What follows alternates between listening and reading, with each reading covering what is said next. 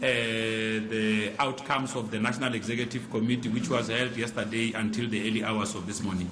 Over to you, SG.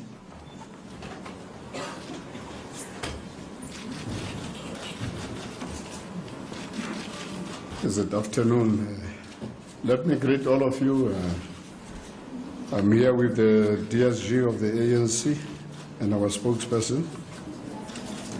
I'm going to read our statement. This is the statement of the African National Congress following our special meeting of the National Executive Committee held on the 12th of February at St. George's Hotel in Tshwane.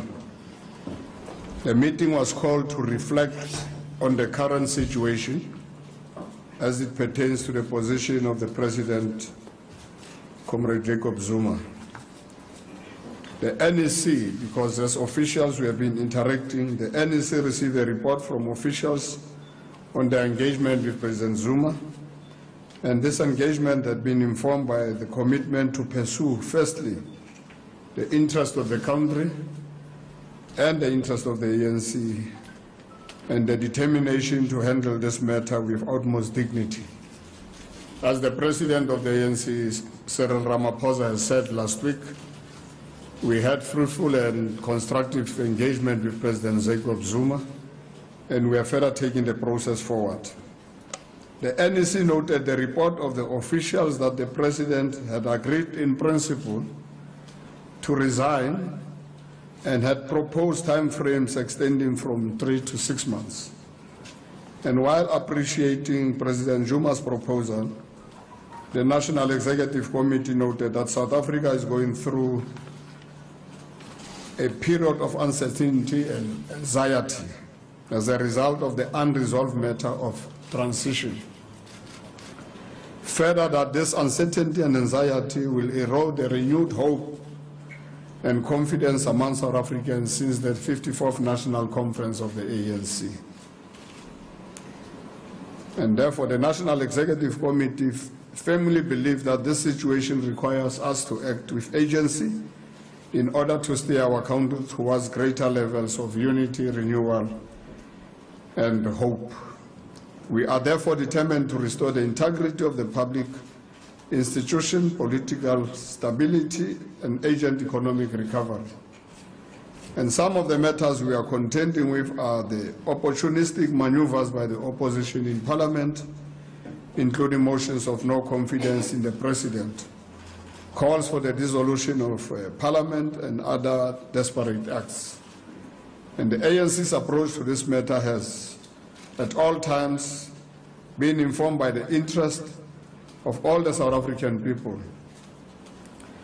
and sensitive of the need to handle this matter with dignity.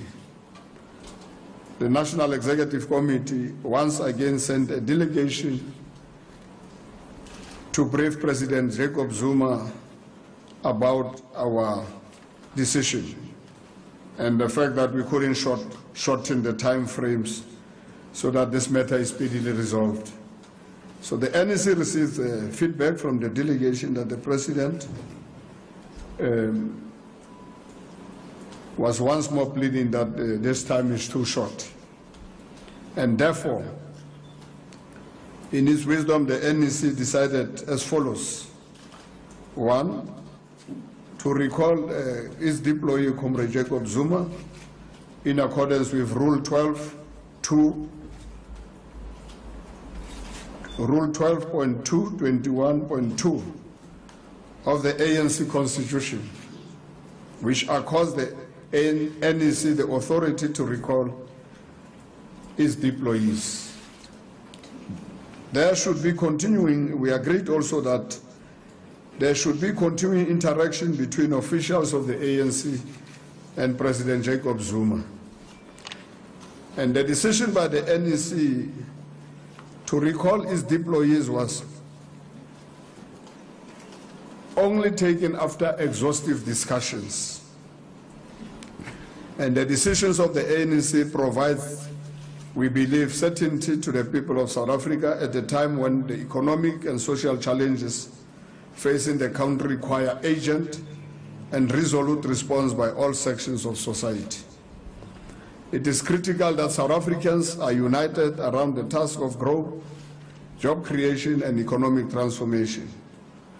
And this decision will be communicated publicly, as we are doing now, and through appropriate forums to all structures of the ANC. Over the weekend, National Executive Committee members will go throughout the country to brief and inform our structures about the decisions we have taken.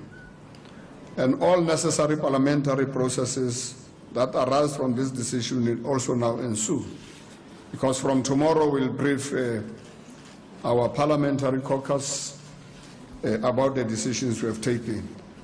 And we are happy that there was cooperation between all of us, President Jacob Zuma and all of us. The only thing is that we couldn't agree on the shortened period in terms of the transition.